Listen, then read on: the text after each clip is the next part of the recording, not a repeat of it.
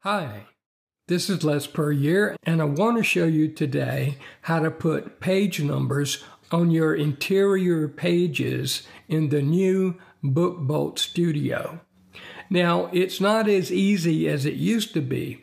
You just can't go into an interior page and say page 1 or page 2 or page 3 or go to the internal documents as a whole and tell it to put page numbers. It's a little bit different in the new BookBolt Studio, but it's much more flexible and you can use it in all kinds of ways in your interior pages. So I'm going to show you today on how to do it using my Sudoku puzzle book that I had shown in an earlier video. Okay, now after we have logged into BookBolt, we come up to the page that shows us the tutorials. And the tutorials are pretty good. You can look at them and see how to do certain things, like look at other books that are online and see how they're doing things, and might help you with whatever low content books that you may do. And if you look on the left hand side of the new BookBolt, then it has the same icons that you can use to do your research. So it's really no different from the way that it is today.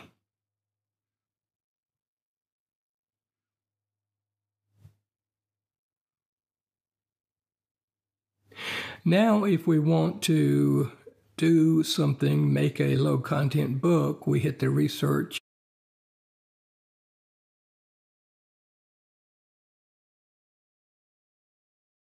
And then we will hit the create button.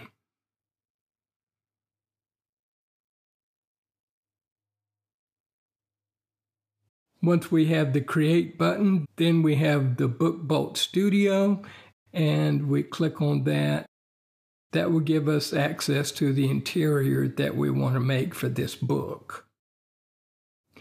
Now, what I have up here is the Sudoku book that I had shown you how to make in an earlier video on the new BookBolt Studio. We're going to put page numbers on it is what we're going to do. So we have on the left, we have our puzzle number 1, and as you can see, there is a puzzle that has not been completed.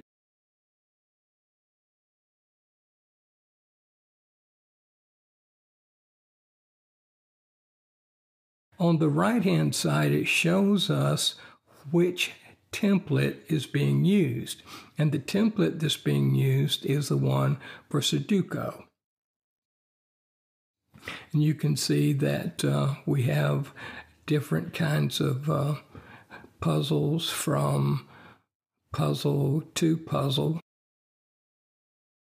Number 2 is different than number 1, and it's different than number 3.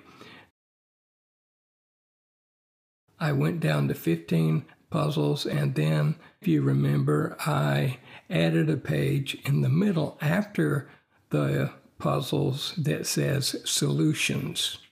And I did that by clicking on the add page button, and that inserted a page in there.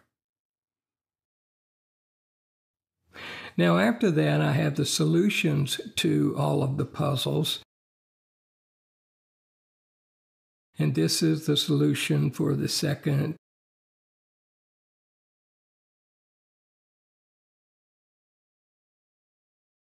On down all the way to number 15. Now what we're going to do, there are no page numbers on this puzzle, so now we want to add the page numbers. As you see here, there are the different templates for the interior of your book that you're going to make. And the one that we have is Sudoku, and that's the interior that we used in order to make our book, our Sudoku book. That was the interior template.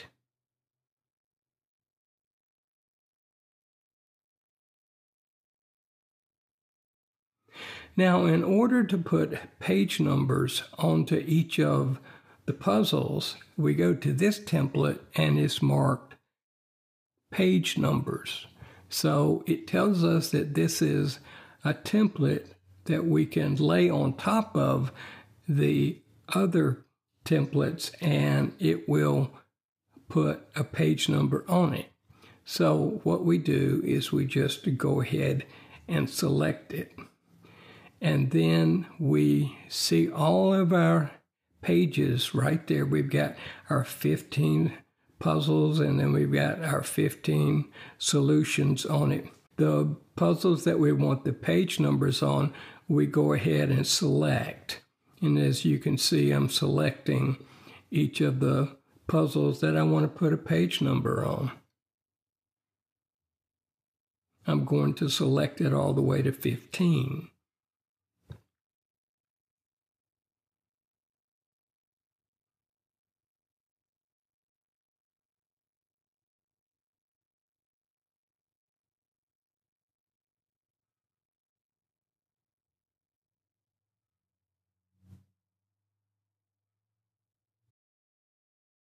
Now I have my 15 puzzles selected, and these are the puzzles that I want to put the page number template on.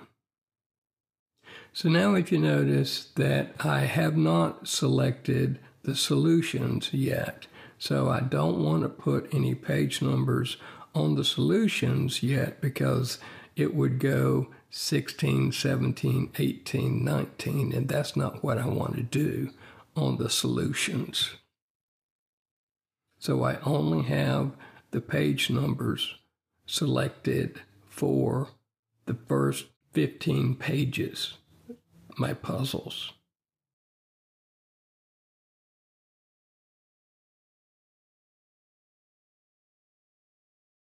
Now after I've selected those, then I hit the next button.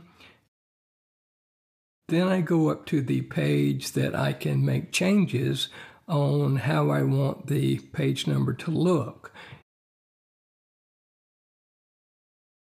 I usually leave the margins where they are. I can change the font, I can change the way the font looks, and if you notice at the bottom it tells you that you are using a page number template.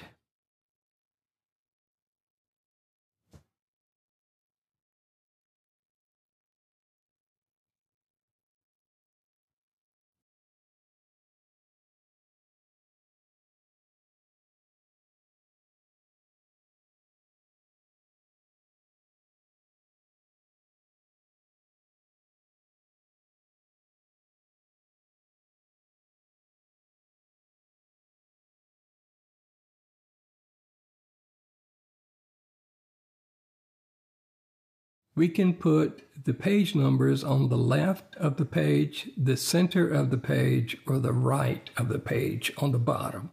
Everything's on the bottom. So I select it on the right, and it's going to go on the bottom right.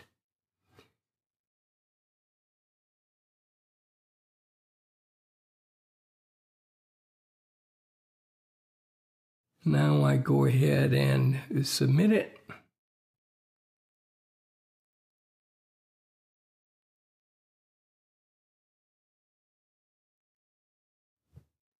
And you can see it working on the left-hand side. And notice up at the right-hand side, now I have another template that's being shown.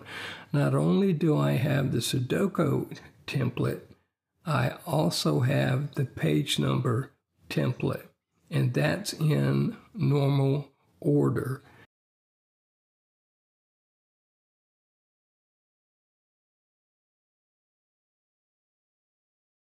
Now, if you look down at the right-hand side, we see the page number on the page, and that is page number 1.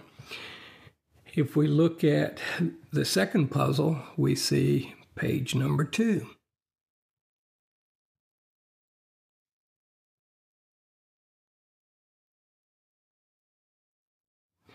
And the same thing on the third puzzle, page number 3. And as we scroll down all the puzzles, whenever we get down to the last puzzle, then it should say page number 15. So here we are at the last puzzle, and it does say page number 15. Now, notice I don't have a page number on the solutions page because I didn't select it to put a page number on it. Notice I don't have a page number on the first solution of the first puzzle because I didn't select it whenever I made my selections for the page number template. I'll show you why in just a minute.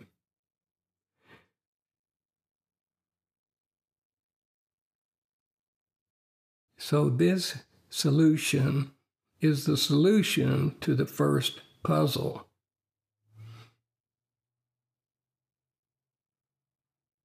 Now, I go back to my page number template because I want to put some numbers on my solutions.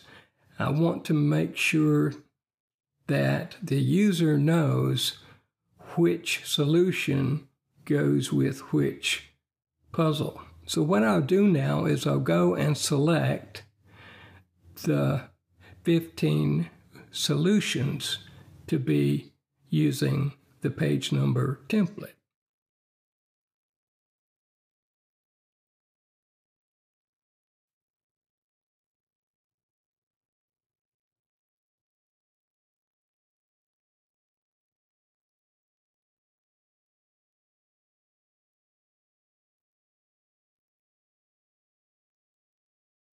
So you can see at the bottom it's telling me that this is the page number template that we're adding onto the 15 solutions, and we go ahead and submit that, and we have the same options that we had earlier to make changes on margins, on fonts,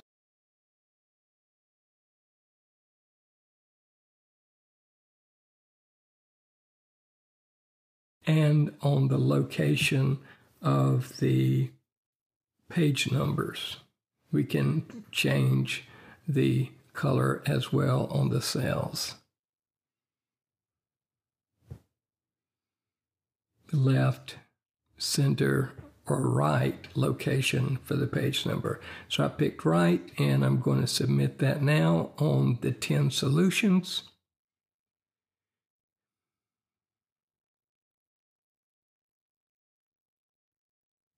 And if you notice now on my first solution for my first puzzle, it has a page number, and this page number is number 1.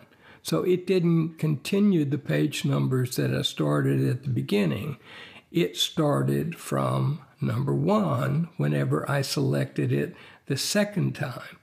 And it goes all the way down, and all of the page numbers should go from 1 to 15 on all of the solutions. So now I have completed adding page numbers onto my puzzle. As you see on the right-hand side, once more, it shows the templates that have been used and the order that they have been used. The Sudoku template was used first, and then the page number template was used second, and it was overlaying the Sudoku puzzle. So that's basically how you get your page numbers. The thing about it is that it might seem a little awkward at the beginning by having to overlay a template, but it's really not. But once you get used to it, you can really be flexible in the use of your page numbers. So basically, the page numbers can be added to any of the low content interior pages that you want to use. And there are all sorts of low content pages, not only just puzzles, but other things that you may want to use, like for notebooks or for graphs or things like that. So that's how you add page numbers onto your low content books. I hope this video has been helpful to you with understanding how to add page numbers in the new BookBolt tool.